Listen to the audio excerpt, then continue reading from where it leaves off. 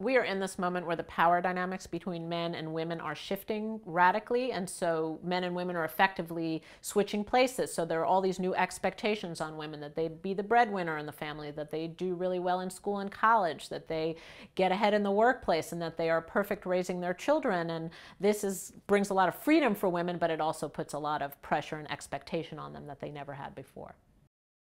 We think of that superwoman phenomenon as a thing of the past, but in fact, it's much more intense now because there are so many more choices. I mean, as my friend said one time, which never occurred to me, you know, my mom didn't feel like she had to get her toenails done. She was like a working woman, right? If you were a working woman, you were allowed to be kind of working woman-like. You didn't also have to be like a babe and perfectly put together and have your toenails done all the time. Like, that was the other kind of woman who did this. Like, you could choose what kind of woman you were, but now you're really supposed to do all those things at once. And you can be an alcoholic totally anonymously. What woman can't go buy her own liquor or have her liquor FedEx to her if she has a lot of money from her favorite, you know, vodka company or whatever. It's just so easy to get whatever you want these days that it would be easy. If you had that tendency anyway, there wouldn't be much stopping you from becoming an alcoholic.